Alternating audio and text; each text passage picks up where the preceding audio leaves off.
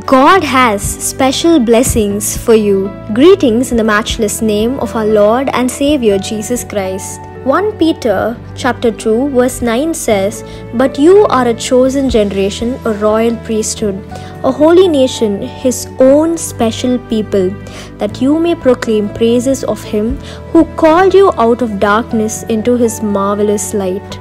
Jesus has a special purpose and a special blessings for each and every one of us.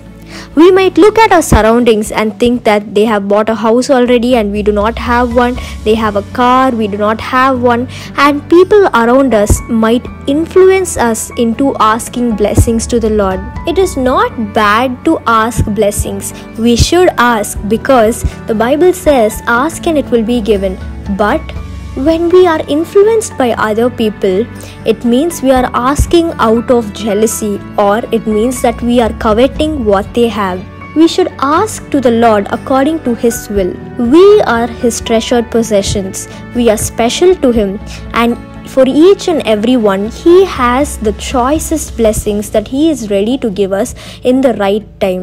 So, ask according to God's will and not according to what your eyes want. People around us might say whatever they like, but in the end, what Jesus says is what really matters.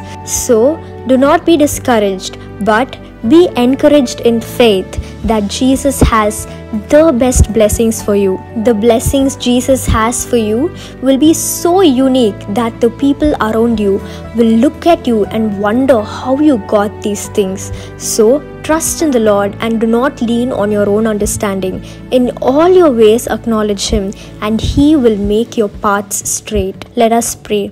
Loving Heavenly Father, today we ask you, Lord, to give us the choicest blessings that you have for us in due time. Help us to put away our own selfishness and help us to always surrender to your will.